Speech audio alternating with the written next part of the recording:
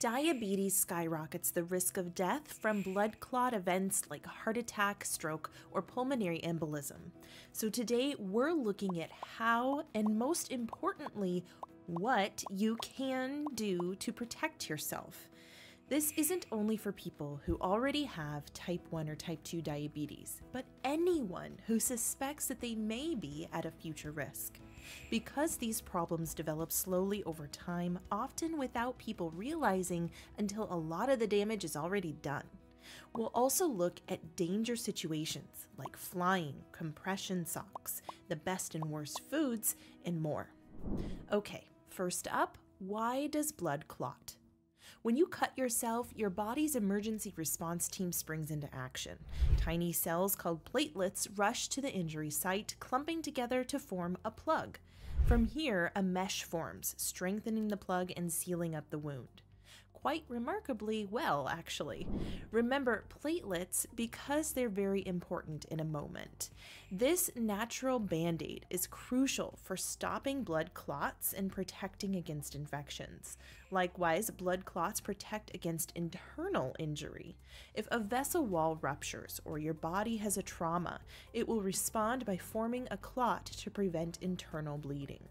However, it's a delicate balance. When blood clots form without good reason, or the body doesn't properly dissolve unused clots, it can be deadly. If a clot obstructs the arteries supplying your brain, you get stroke. A clot in cardiovascular arteries can trigger heart attack, and pulmonary embolism occurs when a clot blocks blood flow into your lungs. So how does diabetes increase these clots? There are a few reasons why. Firstly, diabetes interferes with your platelets, those tiny little blood cells that patch up injuries. In both type 1 and 2 diabetes, platelets become overly reactive, clumping together more readily than they should, even when there's no cut or injury to heal. This is known as platelet hyperaggregation. It's like a team of overzealous road repair workers who start patching up a road that isn't damaged, causing unnecessary traffic jams in blood vessels. Essentially, clots form where they're not needed, blocking blood flow. This hyperactive clotting isn't limited to people with full-blown diabetes either. It can happen to anyone with high blood sugar levels. Soon we'll discuss early warning signs that can appear in the weeks or months before a blood clotting event. But first, the good news is that platelet hyperaggregation can be quickly turned down in many cases. A 2015 study found that just after 30 weeks of regular exercise, spanning from 10 minutes of walking up to longer and more intense sessions, patients with metabolic syndrome significantly reduced platelet aggregation, improved ectonucleotidase enzyme function, and dampened down thrombogenesis, significantly reducing their risk of deadly blood clots. Another study found that people who work out between 1 and 3 times each week had a 28% lower risk of venous thromboembolism than those who didn't exercise at all. Of course, the level of risk reduction will depend on how long you exercise, how intensely, as well as various other factors. If you're not adjusted to regular exercise, start off gently, going for a walk, tai chi, swimming, or gentle yoga. Talk to your healthcare provider before starting a new exercise routine and listen to your body, adjusting for any pains or old injuries. The key is to find ways to move that you enjoy and will do regularly. After all, consistency is key. More tips coming up, but first, if you're finding this useful, please click the like button. Click subscribe and turn notifications on to see our new videos as they're released. Okay, now if everything's working well, your endothelium, the inner lining of your blood vessels, ensures that blood flows freely and also regulates blood clotting. However, when this lining gets damaged, it becomes more prone to forming clots. It's like the blood vessel walls become sticky, catching platelets and clotting factors more easily, setting the stage for a blockage.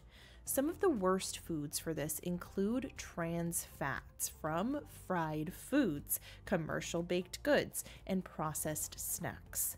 Amongst other damage, trans fats impair your body's ability to produce nitric oxide, one of the most important compounds for keeping endothelial function healthy. Without enough nitric oxide, your vessels become stiff, narrow, and more prone to blockages. Even if trans fats are banned where you live, there are often loopholes. Either way, fried and heavily processed foods are toxic.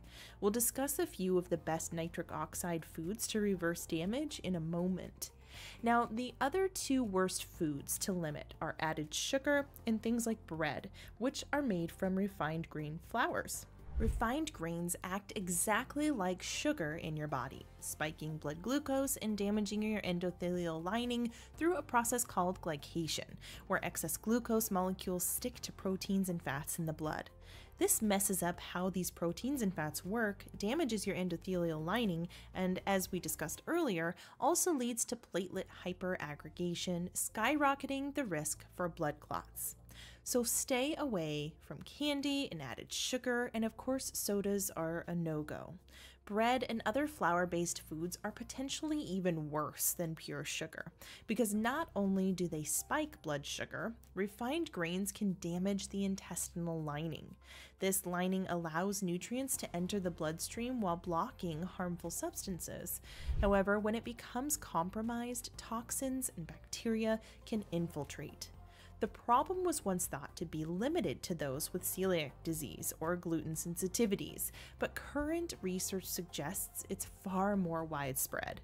Next, we'll cover the best foods, but for now, the key takeaway is to stay away or limit refined grains in bread, breakfast cereals, pastries, etc. On that note, download our free PDF recipe book, Amazing Alternatives to Rice, Pasta, and Bread, which contains over 50 diabetic-friendly recipes, including breads and baked goods that support rather than harm your health. Get that and 2 other diabetes-fighting resources by clicking the link in the description or visiting diabeticstalk.com. It's completely free. Okay, let's look at some of the best foods for preventing and potentially reversing blood clots. Garlic is one of the most healthful foods known to man, including its unique ability to balance platelet aggregation. Ginger, cayenne pepper, and cinnamon are all known as natural blood thinners, while cloves contain a potent antioxidant called eugenol, which helps to repair veins and improve blood circulation. Talk to your doctor before significantly increasing your intake of these, especially if you take blood-thinning medications like warfarin or aspirin. Together, these may excessively thin the blood or affect blood pressure. Next, extra virgin olive oil is the darling of heart health, and beyond its many other benefits, a number of studies show that the phenols in extra virgin olive oil help to prevent blood clots. Leafy greens can be tricky, but top cardiologists recommend eating the same amount of leafy greens every day. Leafy greens can interact with some blood-thinning medications, which is why some people avoid them. However, they also contain various compounds vital for healthy blood vessels. For most people, being consistent and balancing intake is key, but again, talk to your healthcare provider for custom advice. On to some superstar ingredients now. Kiwi fruit contains a special compound called actinidin, which is believed to help break down unwanted proteins, including those surrounding blood clots. Regularly eating fish, walnuts, flax seeds, and avocados has been shown in numerous studies to be beneficial. Amongst other nutrients, the omega-3 fatty acids in these have potent anti-inflammatory properties which combat excessive blood clotting. Beets, watermelon, pomegranate, citrus fruits, nuts, seeds, and dark chocolate all contain compounds which your body can convert to nitric oxide, promoting healthy vasodilation and improved blood circulation. That said, beets, chocolate, and some nuts do contain oxalates. So if you have a history of oxalate kidney stones, talk to your nutritionist before significantly increasing your consumption. And the top prize goes to cruciferous vegetables, often described as the most important foods for artery health due to the unique compound sulforaphane. These include broccoli, cabbage, cauliflower, Brussels sprouts, and broccoli sprouts. Keep watching to see how to get 10 times more sulforaphane out of your cruciferous veggies. But first, let's cover a few warning signs to be aware of. Leg pains can be a common but often overlooked symptom of deep vein thrombosis. DVT is nasty on its own and can lead to pulmonary embolism when a clot breaks free and travels up your leg, obstructing blood flow to your lungs. People may notice a persistent, unexplained pain, often described as a cramp or soreness in the calf or thigh muscle. This is sometimes accompanied by swelling, redness, or warm sensations. Recognizing this early is crucial for prompt medical intervention. Aside from leg pain, there are a few more subtle early warning signs. Shortness of breath, especially if it appears suddenly and for no apparent reason, can be a major red flag. Rapid heartbeat, chest pain, or feeling of lightheadedness are other signs to get checked out. In the weeks or months leading up to a clotting event, some might notice increased fatigue, swelling in the limbs without apparent cause, or skin discoloration, which might appear redder or darker than usual. More severe and urgent symptoms include intense chest pain that may feel like heavy pressure, which could indicate a heart attack. Sudden severe headaches, difficulty speaking, or problems seeing require immediate medical attention as they can be life-threatening. Less common signs include nausea, vomiting, or coughing up blood. High blood pressure increases the risk for clotting events, so as always, getting it under control is going to reduce your risk. Remember too that blood pressure is always fluctuating depending on your food, stress, sleep, alcohol intake, exercise, etc. That's why Christmas Day has the most heart attacks of any other day, when many of these factors combine in one short period. So don't push yourself too hard.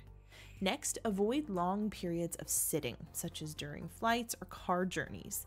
Immobility can slow down blood circulation, increasing the risk of blood clots in the deep veins of your legs, causing deep vein thrombosis. To mitigate this risk, take an effort to stand up, stretch, and walk around every hour or so. Simple leg exercises like ankle circles or foot pumps can also help maintain blood flow even when you're confined to your seat. For those working at a desk, take short breaks to walk around the office, and you might consider a sit-stand desk. Compression socks are another valuable tool, especially during prolonged periods of immobility. These socks apply gentle pressure to your legs, promoting blood flow and reducing the risk of clotting. Talk to your doctor first. Staying hydrated is key for everything that happens in your body, so drink plenty of water. Herbal teas offer a good boost of polyphenol compounds known for their anti-inflammatory benefits, and we'll link that information about the best teas at the end of this video. Smoking is one of the biggest risk factors for blood clots, as it directly damages the lining of your blood vessels. Similarly, excess alcohol contributes to clot formation through various mechanisms, so moderation or abstinence is key. Get plenty of the foods we discussed earlier, as well as broadly focusing on a balanced diet filled with colorful vegetables, fruits, berries, nuts, seeds, quality protein, and healthy fats. For the broccoli sulforaphane trick and more, watch our video on blood sugar hacks every type 2 diabetic should know, or watch 9 incredible teas for cardiovascular health. We'll leave links to them in the description box, or click the image on the screen now. Please click this like button and subscribe to Diabetics Talk to stay up to date with new videos.